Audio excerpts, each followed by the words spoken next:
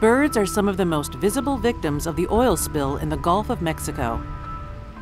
Thousands of affected birds, both live and dead, have been recovered on or near beaches like this one on West Ship Island, Mississippi.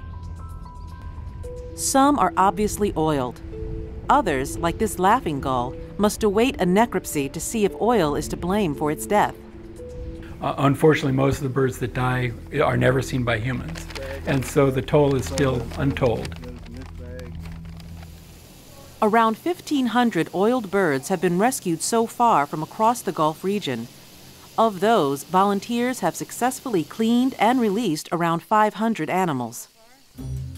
But some experts worry after effects of the spill could claim other winged victims that will be visiting the Gulf region on their annual migrations. The Gulf Coast is really the center of a Western Hemisphere migration system. And so we calculate that probably 1 billion birds will fly by the Gulf of Mexico this fall.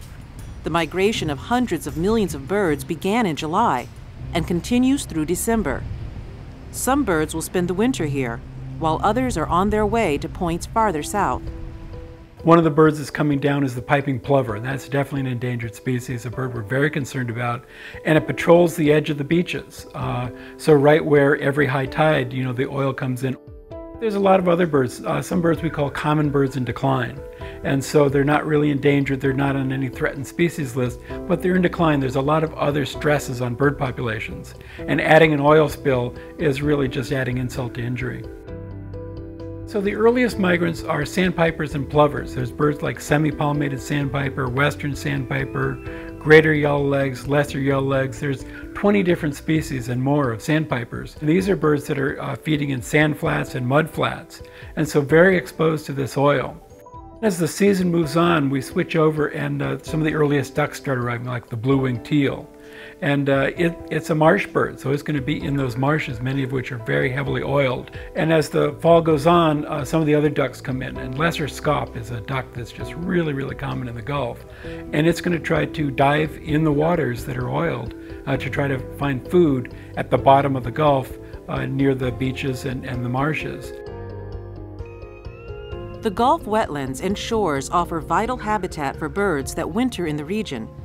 And the area is a bountiful stopping point with forage for birds flying much farther south. And Butcher says there's another, less obvious problem with this oil spill. But what we worry about in this oil spill is so much of that oil has been dispersed and really sent to the bottom of the Gulf. And we fear the impact on the whole web of life in the Gulf. And people love the web of life of the Gulf because it produces the fish and the shrimp and the oysters that we love to eat. In the same way, that's what the birds are eating, but if this web of life is destroyed by the oil that sunk to the bottom of the Gulf, then there'll be birds out there without enough food to eat. Louisiana, arguably the state hardest hit by this spill, is home to about 40% of the country's wetlands. A favorite bird habitat is Grand Isle, Louisiana, where State Department of Wildlife and Fisheries officials are keeping a watch. The biggest worry is the amount of oil out there and where it may end up. When these birds come here to feed and utilize that habitat and the resources that they depend on for food, how is that going to translate into contamination through ingestion or direct exposure? Carlos has spent most of his life in Louisiana's prime habitat, and he worries it may be a slow recovery. How long will these impacts be around? A lot of people compare it to Exxon Valdez, over 20 years now that they, can still find impacts. Although this is a different system, warmer and a lot more open water. Hopefully we won't have those same impacts for a long period of time.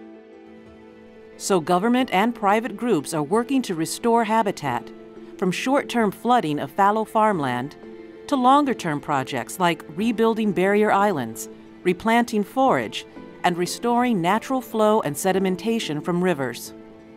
If you build it, they'll come, kind of thing. It can be that simple. Doesn't mean they're all going to come, and it doesn't mean you're going to stop all of them from going where they want to go along this Louisiana and the Gulf Coast. But you can probably reduce those impacts by providing them additional habitat. Experts will be watching closely throughout the coming years to track the oil's impact and try to help both local and migratory birds.